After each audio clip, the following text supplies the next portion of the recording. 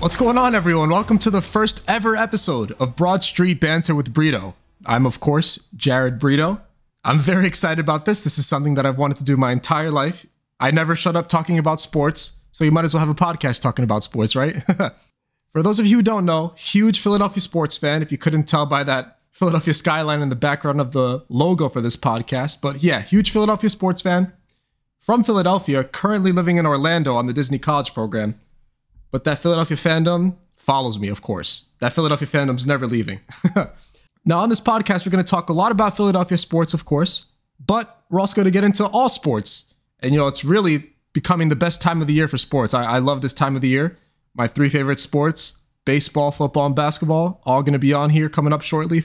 Basketball, got about another month or so until it starts, but MLB and the NFL in full swing. So yeah, on this podcast, we're going to talk about anything and everything sports related, but a lot about Philly sports. And we're going to actually kick off with that, talking about the Philadelphia Phillies. Now, this is really funny. I actually planned to record the first episode of this podcast about a week ago from today, but schedule got a little mixed up, so I ended up doing it today. Today is September 22nd when this podcast is being recorded. And if you asked me about the Philadelphia Phillies about a week ago from today, I think I'd have a lot more to say, a lot more negative to say, of course. You know how it is being a sports fan, but a lot more concerns, especially regarding one player in particular, which I'm sure you can kind of see where I'm going with this. But I'm going to take you through the last 2 days of the Phillies, which have really boosted my confidence in the team a lot. So first, I want to dive into that last game of the series on the 20th against the Braves. It's our last regular season game against the Braves. You know, the next time we see them would be in the postseason. So it's an important one. We had won the first game of the series, dropped the second one. Now this is for the series win, of course. 3-game series. Get off to a hot start. I believe in the fourth inning, we're up 4-1. And then things get a little shaky then. Give up a run in the fifth, and then 2 in the eighth. Jeff Hoffman came in, gave up a run in the eighth, and then Soto gave up a run in the eighth. So now it's all squared up at 4. Also, not going to fault Jeff Hoffman too much. He's been really good for us. Gregory Soto a little more shaky. That Phillies bullpen is still my #1 concern heading into the end of the season. We'll talk a little bit more about that. But so, yeah, all tied up heading into the 9th. Phillies come up, 3 up, 3 down. Raisel Iglesias does a great job for the Braves. Now heading into the bottom of the 9th, the Braves have a chance to walk it off against the Phillies in Atlanta. Would just get a lot of momentum going their way heading into what might be a potential matchup in the postseason against the Phillies. Kimbrel comes up, walks Murphy. Now this substitution right here is one of the more key moments of the inning, because you'll see what happens in the end, as I'm sure a lot of you have already seen. But Luke Williams pinch runs for Murphy and then immediately steals second. Michael Harris strikes out swinging for the first out. Now Luke Williams already stole second, speedy guy, goes and steals third as well. So now he's on third, only 1 away. A sacrifice fly wins the game for the Braves. Orlando Arcia's at the plate, didn't originally start this game. I believe Nicky Lopez started in place of him to face Nola. Talk about Nola here in a sec too. Great game from Nola. But Arcia comes up, hits a pop-up and foul ground to right field. Now, if you're watching the Phillies broadcast, you'd hear John Kruk screaming, "No, don't catch it, don't catch it, don't catch it." And this is because if Nick Castellanos catches it in right field in the foul ground, that then gives Luke Williams a chance to tag up from third to home. If he lets it drop, at-bat continues. Nick Castellanos, who's already had an incredible game, 2 home runs, finally going back to that first half Castellanos that we loved, decides, I'm going to catch this and I'm going to gun that runner out at home. So he catches it, does a little spin around, and absolutely guns Luke Williams out at home for the 3rd out, double play. I mean, just an incredible play by Castellanos, a gutsy play, I must say. You know, if that didn't work out, he'd have a lot of answering to do to the coaches and a lot of the media in Philadelphia, but it doesn't matter because it works out. Nick Castellanos continues having himself a game, 2 home runs, gets that out. We're heading in to extra innings. So the Phillies will get the first crack at it in extra innings because, obviously, the away team. So top of the 10th, left-hander AJ Minter is pitching for the Braves. And of course, we have that weird extra inning rule that has been implemented the past couple seasons where there's a runner on second to start extras. I hate this rule. I despise this rule. I think most baseball fans do. I know the MLB has it to speed up games, but I really just despise this rule, if I'm being quite honest with you, but whatever, it's in the game. So we got Garrett Stubbs on second. Schwarber draws a walk first at bat. So now we got runners first and second, and Trey Turner is up at the plate. He swings first pitch, grounds into a double play. but Schwarber advances to second. So Stubbs gets out at third and Turner's out at first. Thompson then makes the decision to sub in the speedy Johan Rojas for the not so speedy Kyle Schwarber. So now Rojas is on second. We got 2 outs. Bryce Harper at the plate. Harper falls behind the count early, 1-2, but then draws 3 straight balls to get a walk. So now we got runners first and second with Alec Bohm coming to the plate. Alec Bohm having a great season for the Phillies. Really love what I've seen from him this year. First pitch, strike looking. Second pitch is a ball, but Harper and Rojas both steal. So now we have runners on second and third. And this completely changes the thought process of the Braves here. Once again, they have AJ Minter, the left-handed reliever, on the mound. And now they have that open base at first with runners on second and third. 2 outs. They decide they'd like the matchup better against Bryson Stott, lefty on lefty, with AJ Minter as opposed to facing Bohm. So they intentionally walk Bohm. Now Bryson Stott is up. Obviously really tough at bat right here against Minter, lefty-lefty. He takes the first pitch looking and then hits a double down the line on the second pitch to score Rojas and Harper.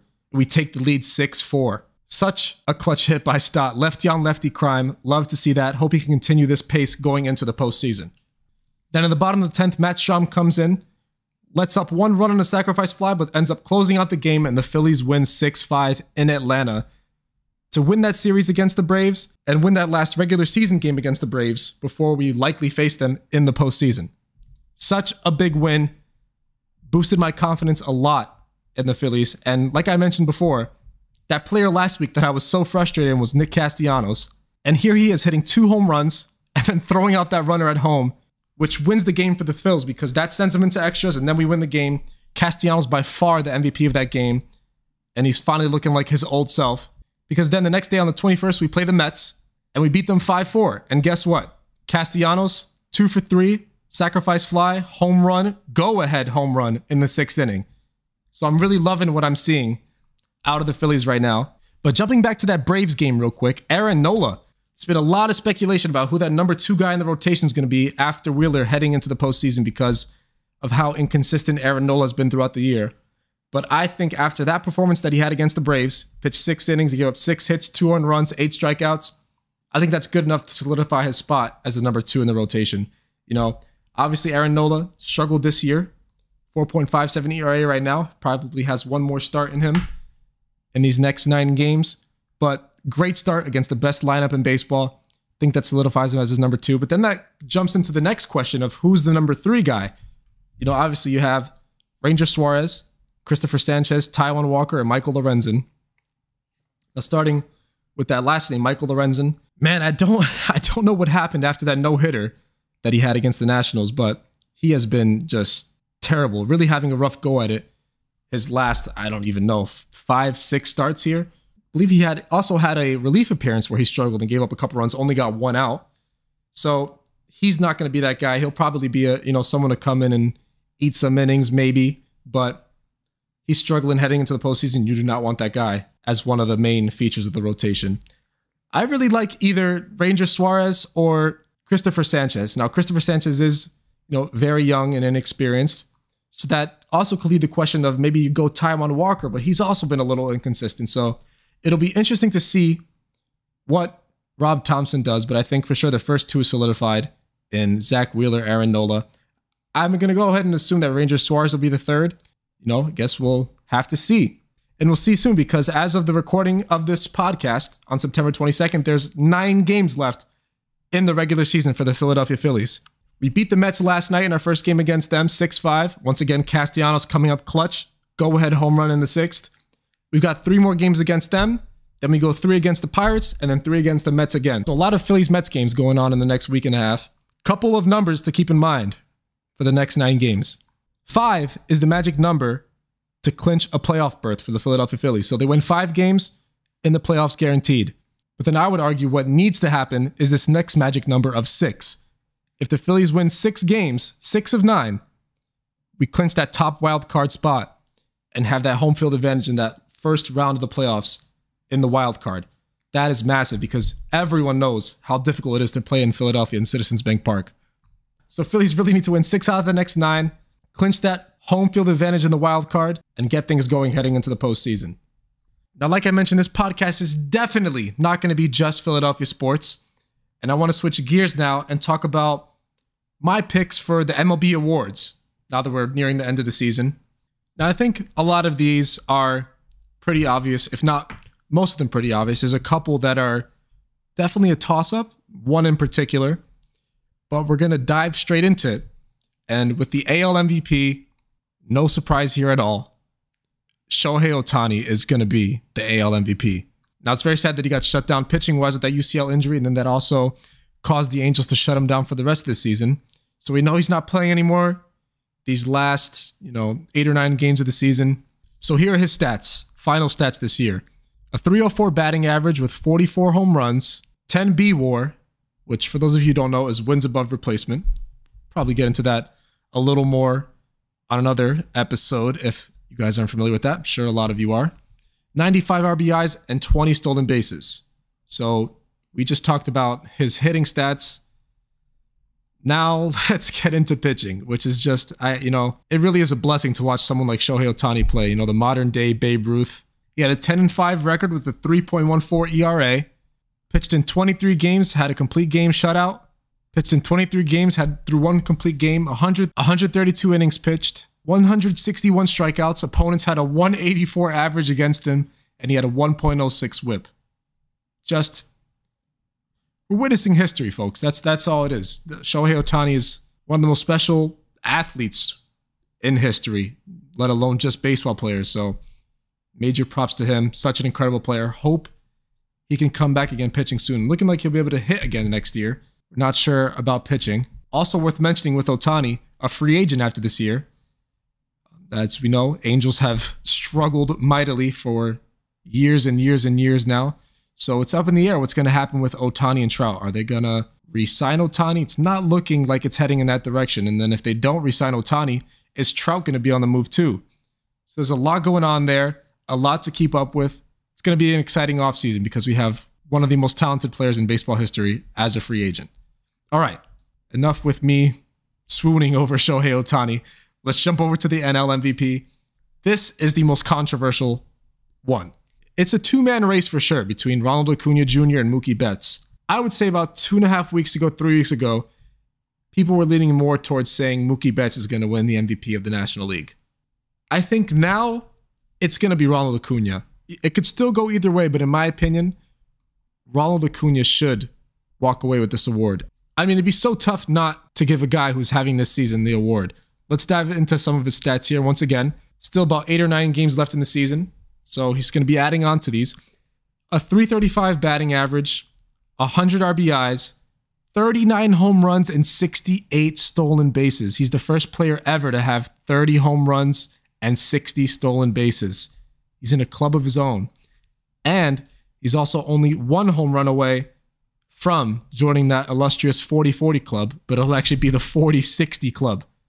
I think he's going to get that home run. Also, worth mentioning, leads the league in on-base percentage. Love to see that. Just an insane season, and I can't stand that he's on the Braves. No, shout out Braves fans. You guys have a great team. An insane season. And now Mookie Betts is no slouch either. He's having an amazing season as well. Actually has a higher B-WAR than Ronald Acuna right now by 0.1, believe it or not. But he's batting .309 with 39 home runs, 103 RBIs, 13 stolen bases. Having a great year also. Definitely a better defensive player by far, so that's boosting his B-WAR a lot as well. So it's going to come down to what do you value more? I think Mookie Betts has kind of calmed down the past 2 weeks here. I think it's Ronald Acuna's award to lose right now. I think he's my lock for MVP.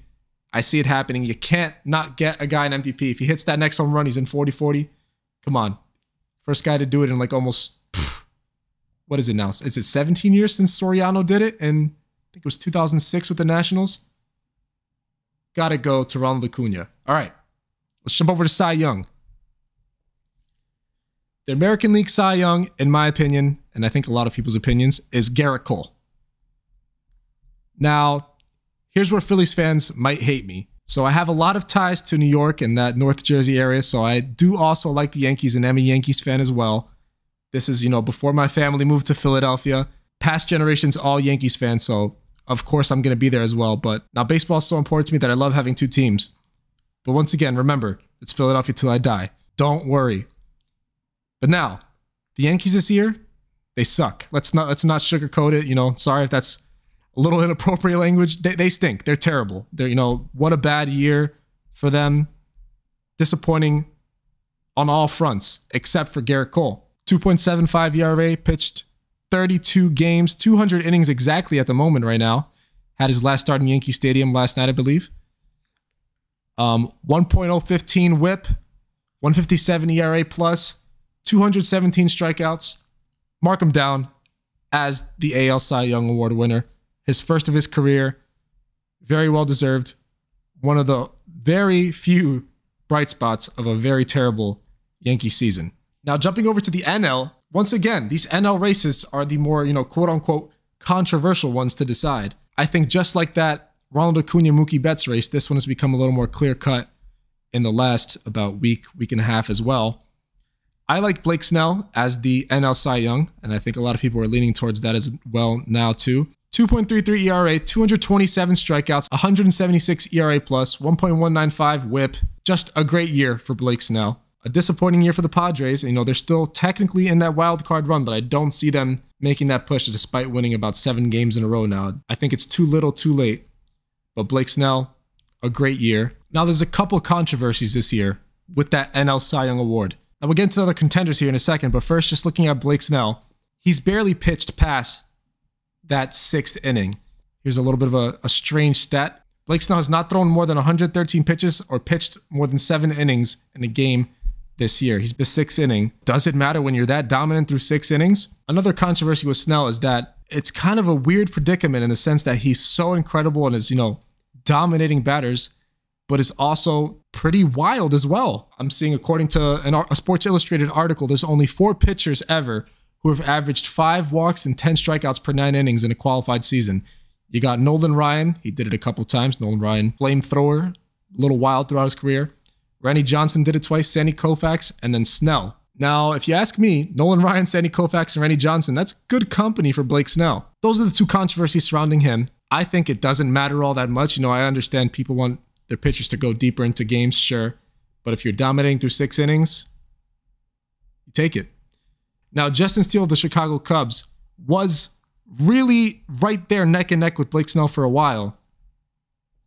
But his past 2 starts have absolutely tanked his chances of winning the NL Cy Young Award. Against the Diamondbacks on the 15th, pitched 6 innings, gave up 6 runs, only 5 strikeouts, a rough outing.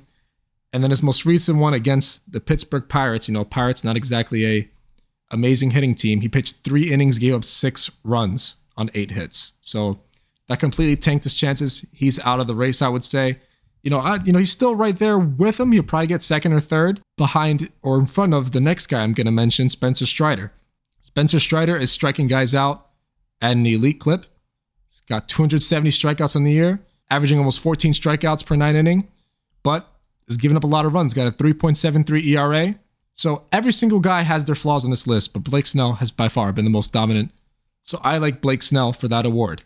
Now we'll stay with the NL for Rookie of the Year. Not even close. It's Corbin Carroll. 286 batting average, 25 home runs, 50 stolen bases. First rookie ever with 20 home runs and 50 stolen bases. 73 RBIs, 5.3 BWAR. Incredible season for Corbin Carroll. He's going to be a special player in the league. Now wrapping things up with the award predictions, we'll jump over to the AL Rookie of the Year award. Now wrapping things up with the MLB Award predictions, I'm liking Gunnar Henderson for the AL Rookie of the Year, as are most people. 258 batting average, 27 home runs. On-base percentage a little low at 327, but the slugging at 496, almost hitting 500, 823 OPS, 9 triples on the year, 80 RBIs. A great year for Gunnar Henderson. A great year for the 22-year-old Gunnar Henderson. My pick for the AL Rookie of the Year. Now, sort of similar to how I just named my picks for the MLB Awards for the whole league, on the next episode of Broad Street Banter, we'll get into Philadelphia superlatives. So, who's been the best player, best pitcher, the biggest comeback player of the year, the biggest surprise. We'll get into all of that next week on Broad Street Banter. But there's a lot of more interesting postseason races going on throughout the MLB. So in the National League, of course, you got that wild card. There's a bunch of teams in contention for that wild card right now. Obviously, Phillies hold the top spot right now, but then right behind them, 3 games behind is the Diamondbacks. 2 games behind them, the Miami Marlins, the Cubs, and then 2.5 behind the 2nd-seeded Arizona Diamondbacks, the Cincinnati Reds. And even the Giants and the Padres are still in contention there. I think the Giants are 3 games out of a wild card spot and the Padres 4. You know, it's going to be a tough task, but anything is possible. But so that's 1, 2, 3, 4, 5, 6, 7 teams in that wild card race if you include.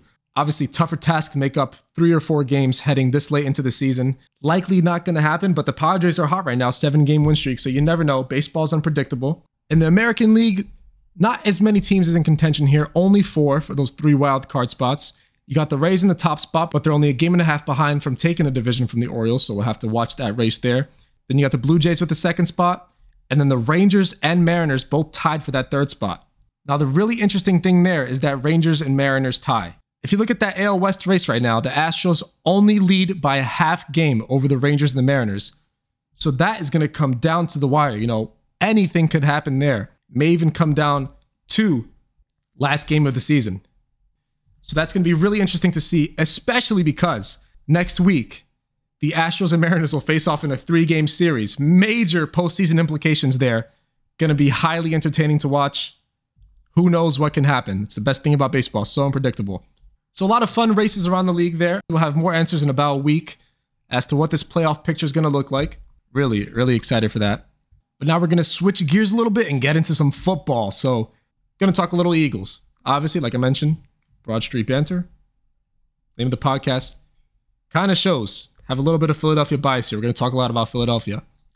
So the Eagles are 2-0 in the season. Got that week 1 win against the Patriots. Week 2 win against the Vikings. But you'd almost think that they're 0-2 with how everyone feels. And, you know, I'm not going to sit here and act like, you know, I don't feel this way too. Not the 2 best wins you've seen out of the Eagles, but, you know, wins are wins. It's tough to win in the National Football League. A really ugly win against the Patriots in week 1, 25-20. And then that week 2 game against the Vikings was an interesting one.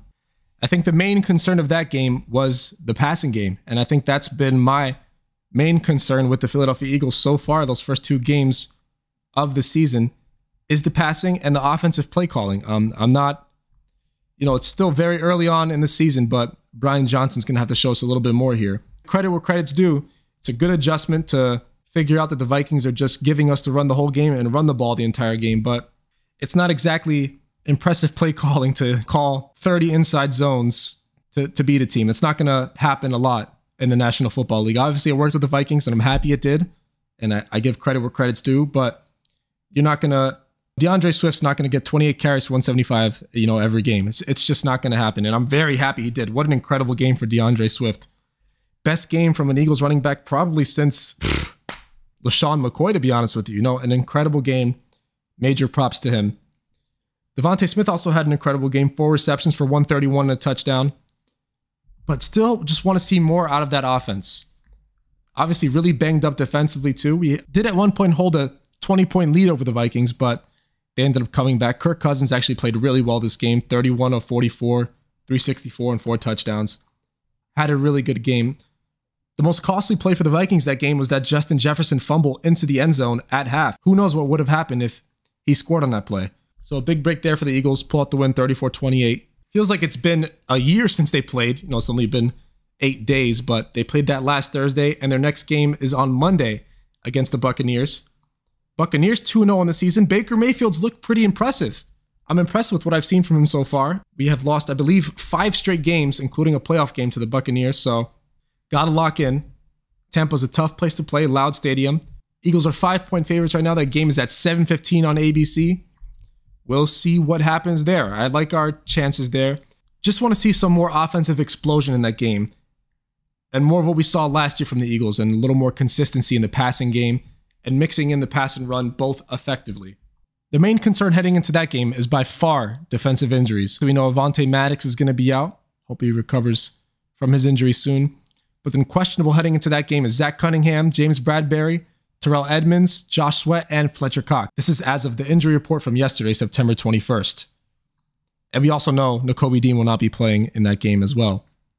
So a lot of injuries defensively. I think James Bradbury might be the most important one there because Buccaneers have 2 good receivers in Mike Evans and Chris Godwin. So hopefully all these players that are questionable will be able to get on the field on Monday. But looking more around the NFL and what has happened so far throughout the league, the main story of the past week has been sadly the worst part of football, of sports in general, injuries. Wish they didn't happen. Unfortunately, they're a part of sports. But on Monday, Nick Chubb's gruesome injury that's going to sideline him for the rest of the year and likely maybe even into next season in 2024. Really hope he recovers there. Big loss for the Browns. And then yesterday we find out Trayvon Diggs tears his ACL in practice. Now look, of course, as an Eagles fan, I'm the biggest Cowboys hater out there. No, I'm playing. Not a great relationship with the Cowboys, but you hate to see that. Trayvon Diggs, such an incredible start to the season along with that Cowboys defense. Especially that week 1 matchup against the Giants. Seems like Trayvon Diggs was everywhere, not allowing receptions to anyone, forcing fumbles, and then unfortunately gets injured in practice. You hate to see that. But wishing speedy recoveries to the both of them. Now, just like the Cowboys and the Browns, the Jets suffered a massive loss in week 1, despite the victory in week 1 against the Bills, which was a very impressive one with that kickoff return touchdown in overtime. But Aaron Rodgers, who they traded for in the offseason, who was giving all New York Jets fans hope that they could make a run into the playoffs, tears his Achilles tendon 4 plays into the game, and he's out, likely, for the rest of the year. It's been talk of him possibly coming back in the postseason, but the Jets would have to make it to the postseason for that to happen. I think truly one of the most devastating injuries. Obviously, all injuries are devastating, but one of the most devastating injuries to a fan base and a franchise in recent memory, because the Jets were looking up. Jets have had a lot of struggles for a while now. When they traded for Aaron Rodgers, people thought, there's a chance they might win the Super Bowl. I wasn't going as far as to say that. Aaron Rodgers had a bit of a rough year last year. We had to see what he could do first, but now we won't even be able to see that at all because he's out for the season, which you hate to see. And completely changed the perspective of the Jets on the season because, let's not sugarcoat it. I'm sure he's a good guy, but Zach Wilson is just not a good quarterback in the NFL. They win that game in week 1, but it's not because of Zach Wilson. Even that touchdown to Garrett Wilson in the back corner of the end zone was a pretty horrific throw that Garrett Wilson just made an insane play in catching. And then he comes out week 2 as well and throws 3 picks against the Cowboys. Now, obviously, Cowboys defense really good, but 3 picks is unacceptable against any defense. So now don't like the Jets' odds of doing anything on the season, which is really unfortunate. I hope Zach Wilson can turn it around, get something going. He has a good amount of talent around him. Maybe he could get something going, but yeah, really feeling for Jets fans there. Hopefully Aaron Rodgers can come back next year and make a run with you guys. Now, speaking of really tough starts to the season, I want to talk about the Chicago Bears. Now, I didn't personally have insanely high hopes for the Bears, but a lot of NFL fans, a lot of people in media thought that maybe Justin Fields would take that leap and the Bears would be a solid team this year. And 2 weeks in, and he's just looking really bad this season so far. 2 touchdowns, 3 picks on the year, only about 400 yards passing, 2 losses on the season. Just really struggling here early on. Lost to the Green Bay Packers and the Buccaneers. 2 solid teams, 2 tough defenses to face. So maybe he could still turn it around. But then he goes in the press conference yesterday and is getting asked about his struggles and his sort of robotic play these first 2 games. And he throws out a comment that maybe it's the coaching that's causing me to be like this. And that's just not what you want to hear out of your supposed star quarterback.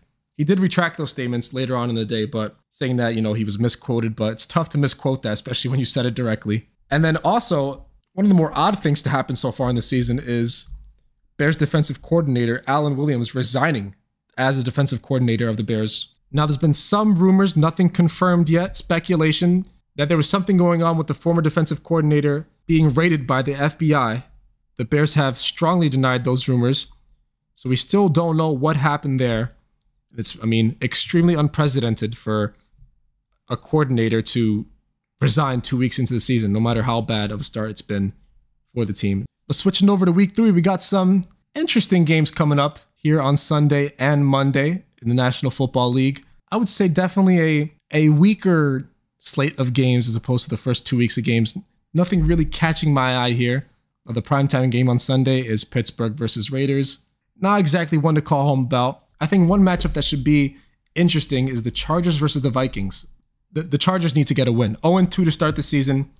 Right now they face the Vikings. Next week they got the Raiders. And the weeks after that, Cowboys, Chiefs. Schedule's not getting any easier these next 4 weeks or so. So they got to try to squeeze out a win against the Vikings. And, despite the loss to the Eagles, the Vikings, like I said, were impressive against the Eagles. And they'll be back at home against the Chargers. And then, of course, that Monday night game, like I mentioned, Eagles at Tampa Bay. Probably the game of the week, but once again, Eagles bias might be coming out there. I think one of the more competitive games. And there's actually 2 Monday night games again this week. You'll have Rams at Bengals and the later slate at 8:15 on ESPN. So a lot to look forward to here with the postseason coming up in the MLB, just about 2 weeks away. The NFL season in full swing. And obviously basketball season right around the corner. Not looking forward to that too much because the 76ers, an absolute mess. But still love basketball, so I am looking forward to it. Obviously, just joking. But a lot going on with the Sixers. So pretty soon, going to have those 3 sports in full swing. And I look forward to catching up with all of you again to update on how that postseason picture is playing out for the MLB. And hopefully the Phillies clinch that 1 seed. The Eagles win this week. We'll have a lot to talk about next week on Broad Street Banter with Brito. Thanks for tuning in.